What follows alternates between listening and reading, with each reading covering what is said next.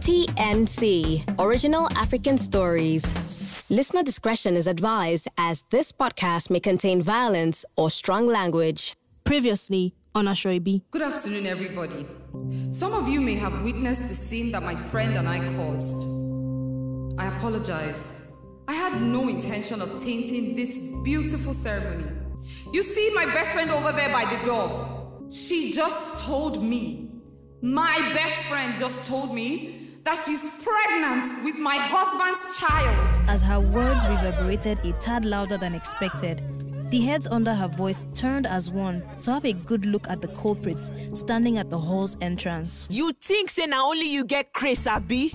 You will now stand here and allow me to finish what I started, okay? Then you can go running around like a headless chicken and bring every Lagosian into every dirty detail of your life, since that is what interests you these days. Jayola, leave me alone. Leave me. What do you want from me? Am I not miserable enough? Do you not see what I'm turning into? Stop acting like everything is normal. Stop it. I'm begging you. Give me a divorce and let me go my way. This is never ending, is it? This knew you. Go and shower. I'll file for a divorce on Monday.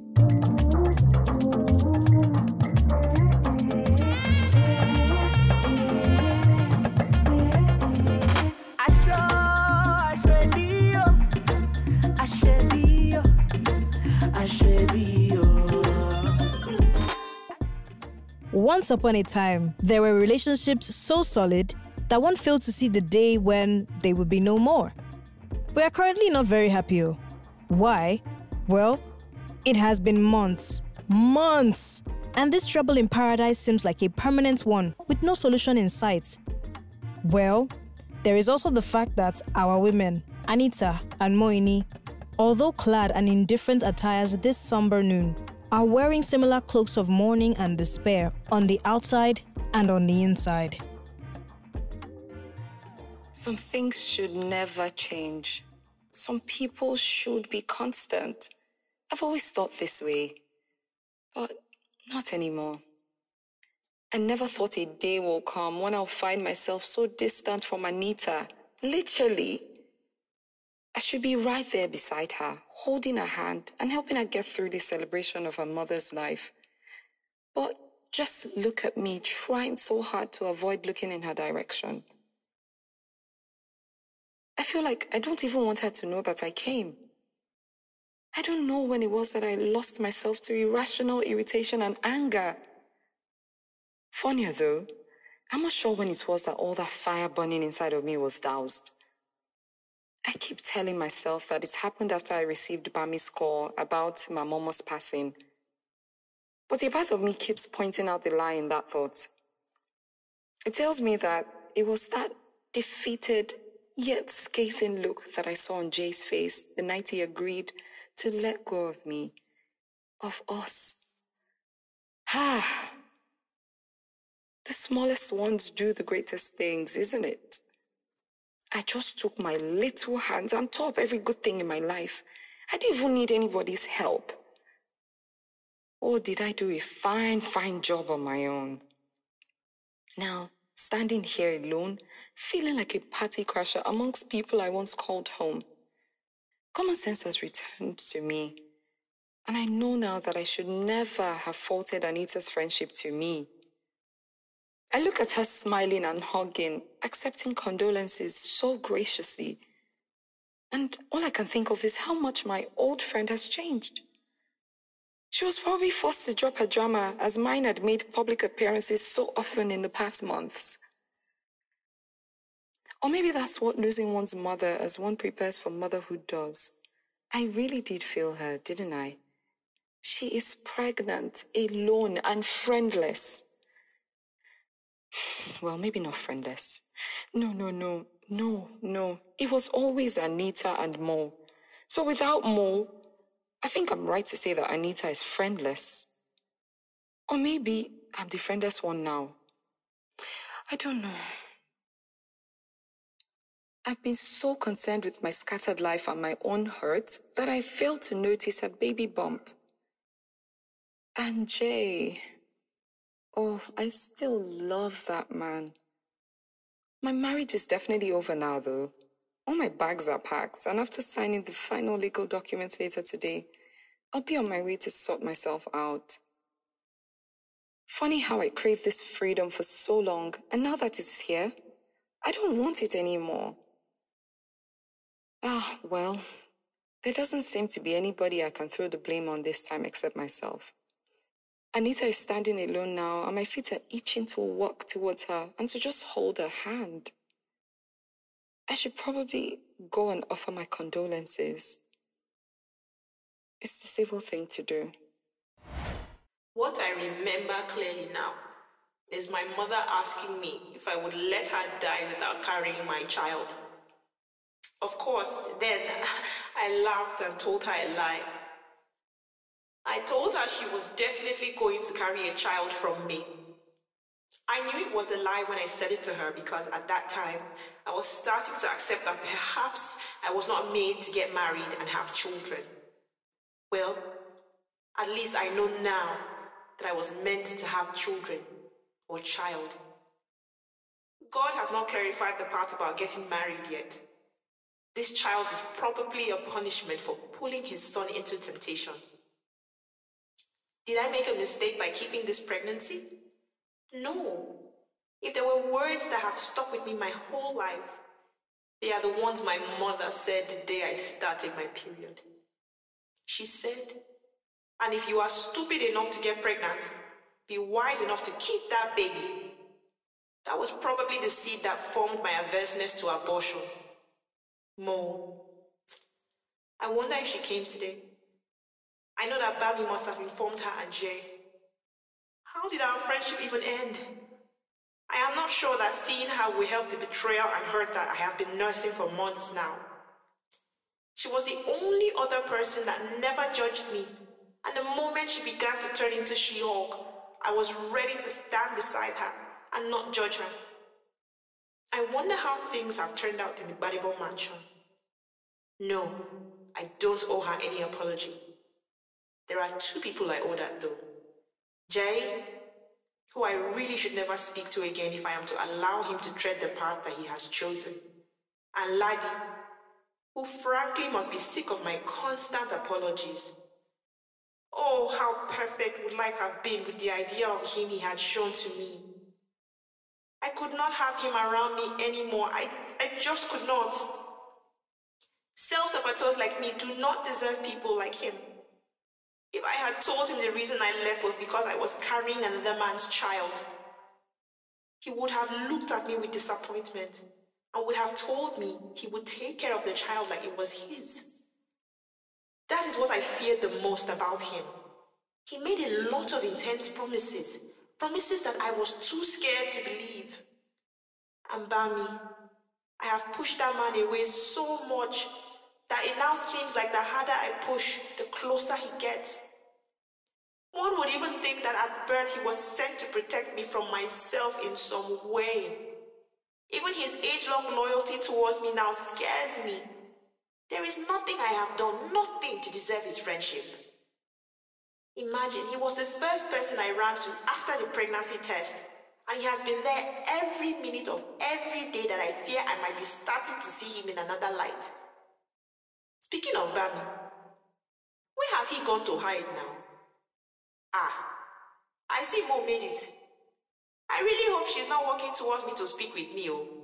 It will do us a lot of good if she just walks past me and ignores that she has seen me. Anita watched as Moini's steps came to a halt beside her. She turned her face to the guests that were having hushed conversations, her eyes scanning the room for an excuse to leave where she was now standing. Hi, Anita. Moini said softly after a minute of awkward silence. Anita glanced at her and nodded in reply. She was uncomfortable, and she began to feel an itch at the back of her throat, causing her to want to lash out at the woman standing beside her. She wanted to yell at her and express her disappointment and shock. She wanted to hit her over and over again and not care about the consequences. But she was weak and tired of heated arguments and sharp-tongued comebacks. It was the one change she had noticed since she discovered she was pregnant. I'm sorry about your mom. Moini said again after a short pause. Anita nodded without looking at her. It's all right if you don't want to talk. I can understand that. That's all I came to say. Anita replied dismissively. Thanks. Moini's mouth was heavy, and they held a lot of words that she wanted to release, but she was ashamed of herself, and she hardly knew where to begin. As the most logical alternative, she turned away and began to make her way towards the gate of the Momo's family house. Moini stopped and turned back hurriedly, as if she was expecting to hear her name. Without giving Anita the opportunity to speak, she threw her arms around her, the tears in her eyes flowing freely, dampening Anita's shoulders. It was the first time Moini had broken down in tears in the past months, and her body shivered and her head pounded in response to each tear that fell. I'm sorry. She managed to utter repeatedly and frantically too, like a child that was about to be beaten. I'm so sorry, Anita. I can't believe I did this. I'm sorry. Anita's mouth opened as she tried to steady her feet to the ground, and in that moment, it became clear to her that those were the words from that voice that she had needed to hear to rid herself of the excess emotional baggage that burdened her for so long. Anita, teary-eyed, hugged her lost friend in return and closed her eyes as she inhaled deeply, as if the air around her had not been so fresh and light in a long time. Anita pulled away from Moini, aware of the attention they were starting to attract, looked at her friend and asked, Did Jay come with you? Moini shook her head vigorously, and Anita could tell that her friend had been dealing with just as much as her. She mopped her eyes and took Moini's hand. Let's go inside and catch up. Moini nodded and replied, I miss you. I miss you so much. I want to listen to you. I'm tired of my own voice, and if you don't feel up to it, I understand. I just want to sit beside you and continue apologizing. I'm so sorry. The two women chuckled lightly, and if you stood close enough, you'd hear the relief leave their mouths as they smiled at each other. Aw, friends. Don't get it twisted. Friendship is a beautiful thing, oh. But we are still sad. That evening, an unusual type of quietness filled the Gbadebo mansion. It was different from the hostile type that its walls had grown accustomed to. It was mixed with reluctance and regret. And for this, we are very unhappy.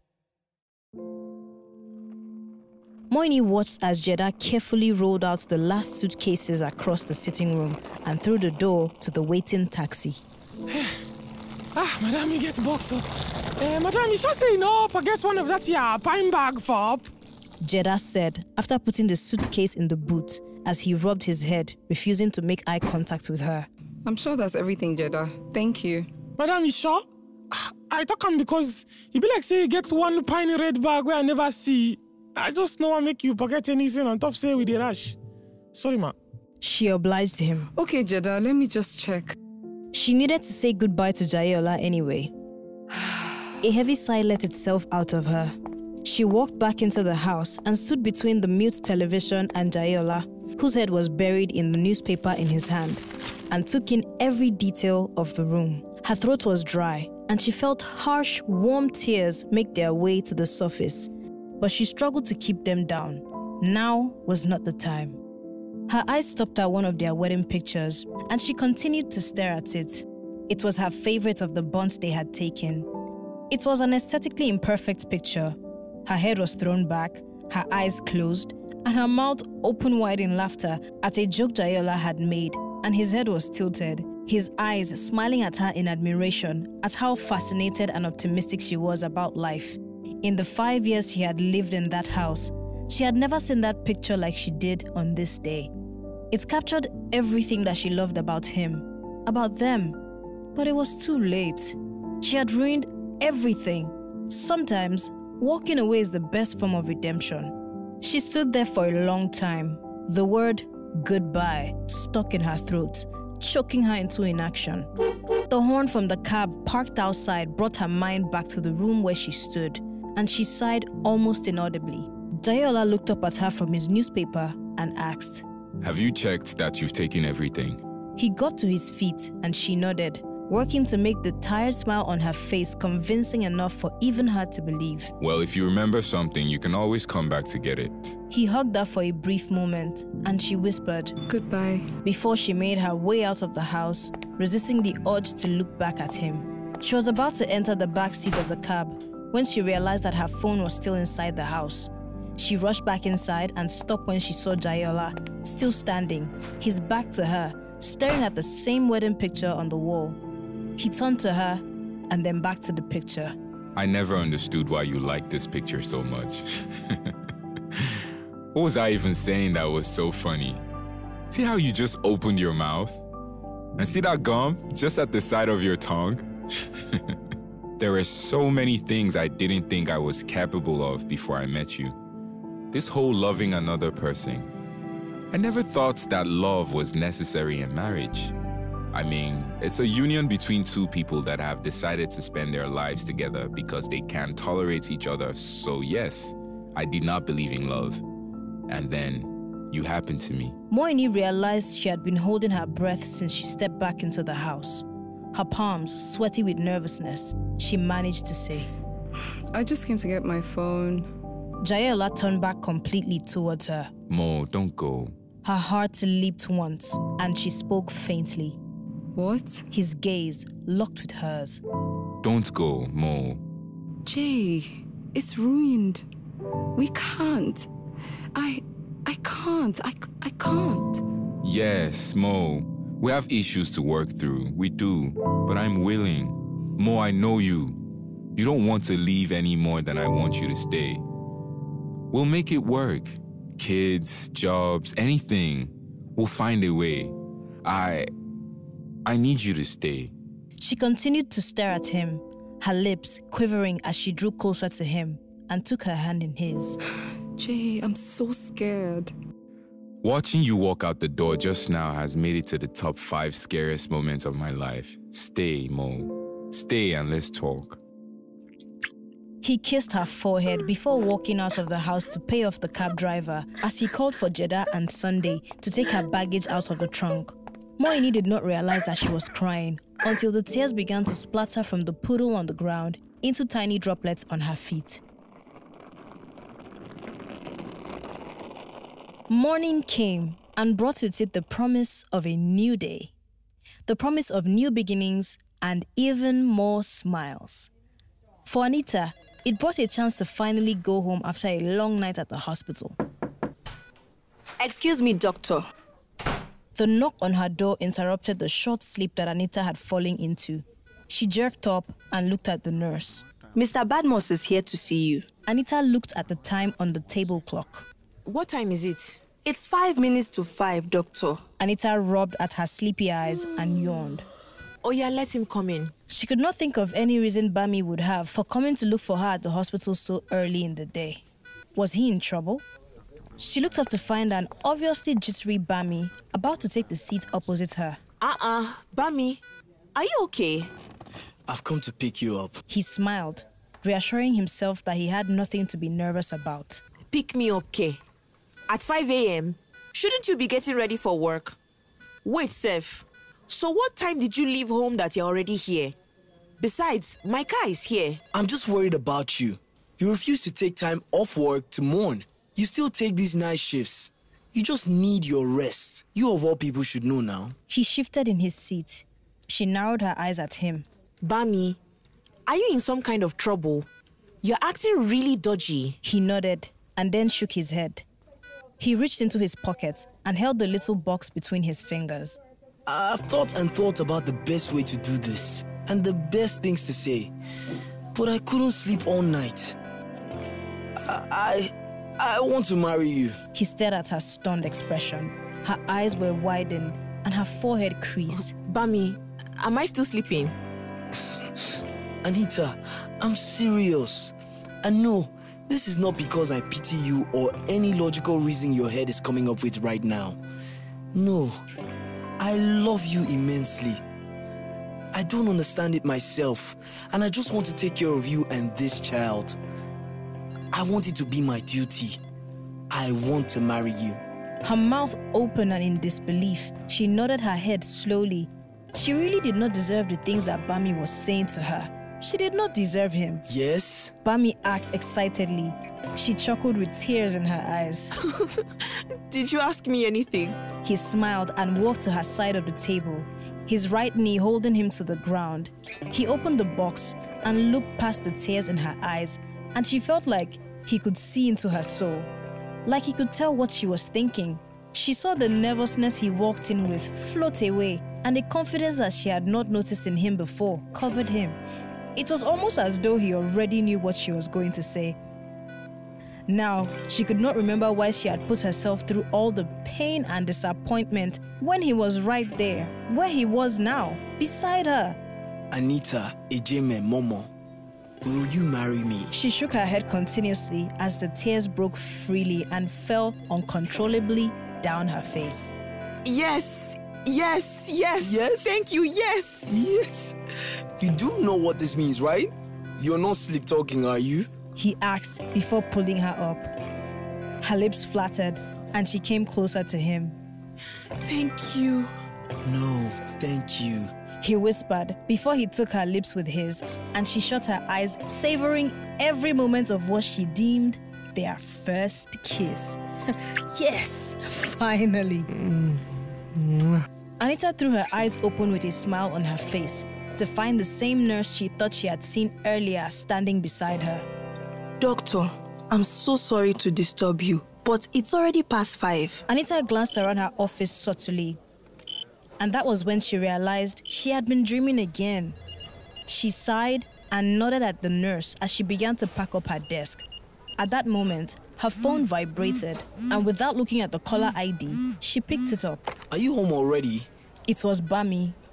Her heart jumped. No, not yet. Just leaving the hospital. She could hear the nervousness in his voice, but she decided not to question him. Is it okay if we do lunch today or dinner?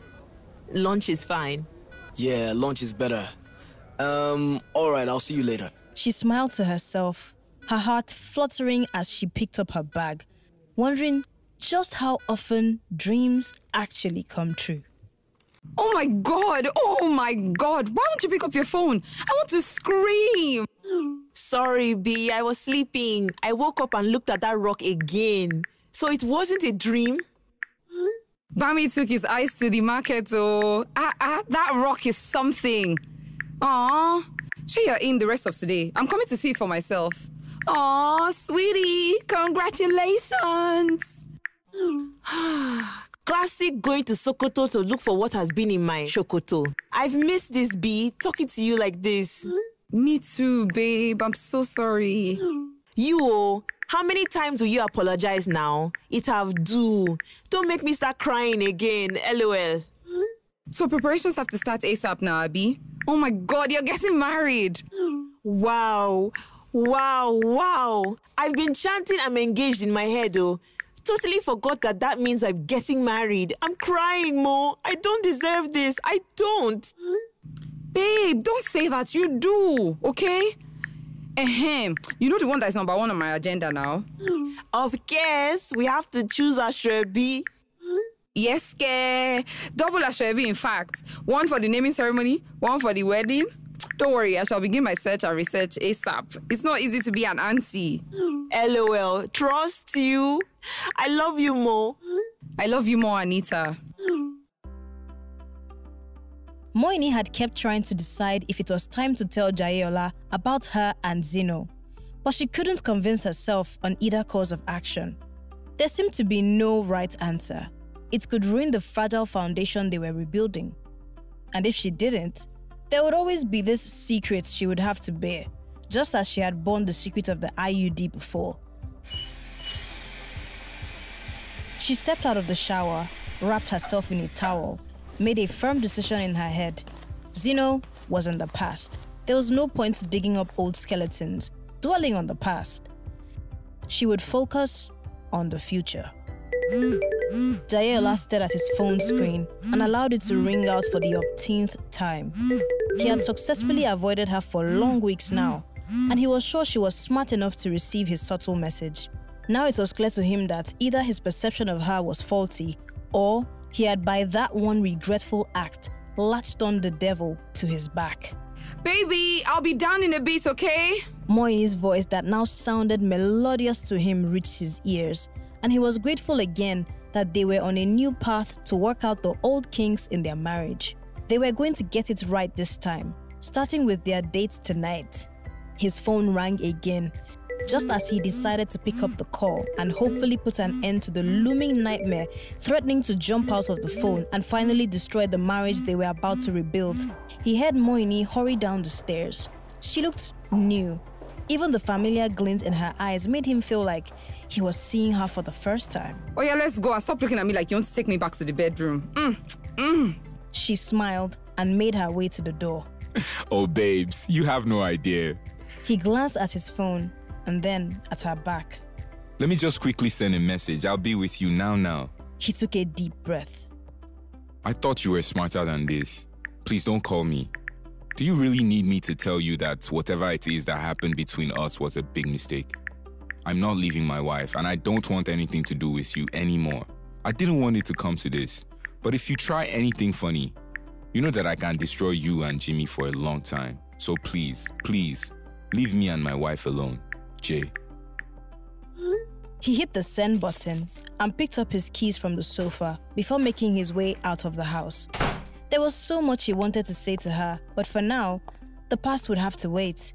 He joined her at the door, kissed the faint dimple on her left cheek and said, I love you, baby. And for the first time in a long time, it didn't sound like just an age-long ritual. And here ends our story. Thank you all so much for listening and sharing Aso Ebi with us. Oh, and thank you for all the comments as well. We really appreciate them. And we hope you enjoyed reading it as much as we enjoyed writing it. The end. Cue Aso Ebi theme song. Aso Ebi, Aso Ebi, Aso Ebi.